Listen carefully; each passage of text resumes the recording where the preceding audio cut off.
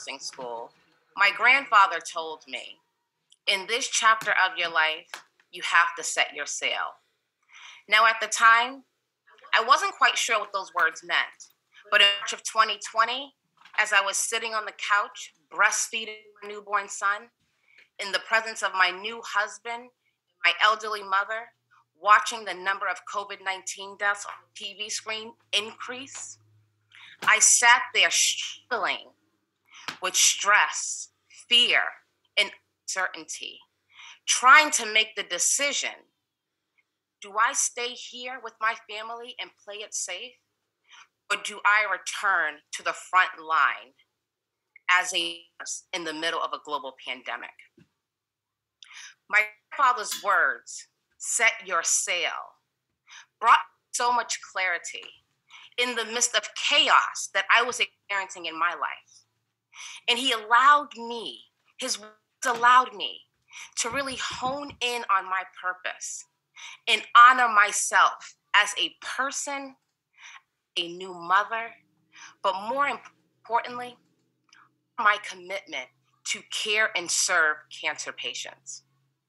See, when I made that decision to return to the front line, things just started opening up for me. And I started tapping into abilities I did not even know I possessed. I started serving on a level I can't even tell you today what I'm doing. And all I can tell you is that I am aligned. I'm not only serving cancer caregivers, I'm serving nurses, I'm serving healthcare providers. It's amazing what I'm doing, and I am just walking in my purpose. So, I want to just let you know that chaos has a tendency to paralyze us, to keep us stuck, to keep us stagnant. Chaos keeps us from momentum towards our purpose. So, how does it show up in your life? Chaos shows up for everyone differently, but chaos does cause stress. We all know that stress creates imbalance in our life and also contributes to mental and physical illnesses. But something else stress does. Stress suppresses our brilliance, and we can't walk in our purpose when we're stressed. So it's important that we're aware of the chaos in our lives and we work through it. So I want you to think about the chaos in your life. And what would your life look like if you can get rid of chaos? What or who do you need in your life to help you get rid of chaos? If you can answer that question, I want you to think of one thing you can do today to help you move closer to getting rid of chaos in your life. It's important to work through the chaos because we want to align with our purpose. See, when we're aligned with our purpose, we have the ability to inspire, influence, and impact so many lives in this world. See, purpose is not about us. It's about how we leave our footprint in this world. It's how we show up to serve. Look at purpose as the conduit to legacy. When you are aligned and walking in your purpose, you are creating legacy because you are touching lives. So my purpose in life is really to empower people, especially nurses and healthcare professionals, to manage their stress so they can show up and be their best, do their best, and give their best. And I use my purpose also as an anchor to help me reset, refocus, and restart when life happens. Because it's not easy. Life happens and people happen. But when you are aligned with your purpose, people can't misalign you. So use it as your anchor. That's so important to understand what your purpose is in life. So I ask you, what is your purpose? Let us know in the chat. And this is a huge but important question. This week, I spoke at a conference of over 150 people. And I want to say adults, right? And I asked the question, what is your purpose? Only 5 people raised their hand. 5 people out of over 150 people really knew what their purpose was. And, many times we don't spend time considering our purpose. We don't spend time thinking about our purpose. So I want you today to create intentional gaps in your schedule, to give it some thought. Why are you here? What are you doing?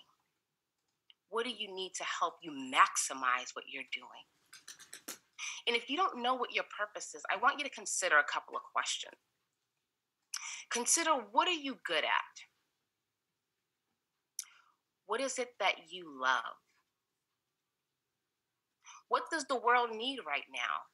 The world is in need of many things. And the last question is, what can you be paid for? I'm not talking about monetary payment. I'm talking about what lights you up.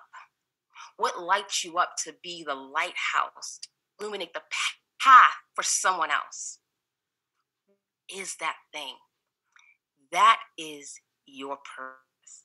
And the reason I ask so many questions is because the answer lies within you. You just have to stay still, be silent, and listen. So I'm going to leave you with this. I want you to find your anchor, your purpose. I want you to be the lighthouse. I want you to set your sail and unleash your undeniable impact, because we, the world, we're waiting on you. So I want to thank you so much for sharing your time and space with me, and enjoy the rest of the conference. Oh, look, they're just keeping it coming. They're like, oh, y'all are not going to forget this day right here. Wow, wow, wow. Lillian said, what lights me up is that God chose me to help other women lift their ADHD voices and take back their Black power. Minoka said, beautiful, absolutely beautiful. Arnita is already throwing you fireballs. Boss Up Fab says, profound. Cordella said, wow, y'all go ahead, give love. And I don't know if I said give love and hand clap and snap snaps for Dr. Cherie, but I'm sure y'all did that because y'all don't be listening to me. Y'all just do what y'all want to do anyway, right? But yes, and yes, that was phenomenal. Trey, what did you think? Welcome. Hey, I'm glad to be back. I had my son early. I was like, I got to get back to the conference. But Wendy, I really have to say thank you for being frontline. That's the first thing I got. And how we serve says a lot about the content of your character and actually walking in purpose. And one thing this whole conference that we've been talking about, Dr. Wendy, is not letting the fear stop us. So for you to set sail and go back into the nursing business in the middle of a pandemic that we are going through, I give you kudos. I pray for you, and I am just really going to set sail and live in my purpose, because it's a scary thing. And the press pass, people have fear, all have a different level of fear, but to press past that kind of fear, we all need to have courage. Absolutely. Absolutely. Trudy. Yes, that was powerful. First of all, thank you so much for what you're doing. Thank you for your courage and dedication. And I just wish you all the best in what you're doing right now. That was such a powerful message. When you're aligned and walking in your purpose, you are creating legacy. I want to create that legacy. So I want to walk in my purpose. And when you're aligned with your purpose, people can't misalign you. Like, that is so profound. And thank you so much for that, because I'm ready. I am so ready to find my anchor and to set sail. Thank you so much for that. Powerful. Everybody in the chat is just loving it. They're still throwing balls. They're saying profound. They're saying wow. Jennifer said fire, influence, and impact. You have people really thinking deeper about what their purpose is.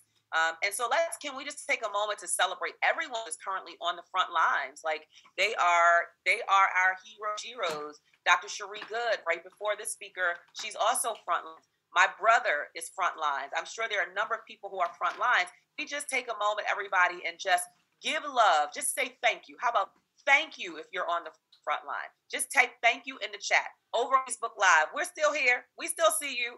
Thank you. Just type thank you. Anybody who is putting themselves in harm's way to be able to take care of others. We thank you so much. Thank you so much for such a beautiful presentation.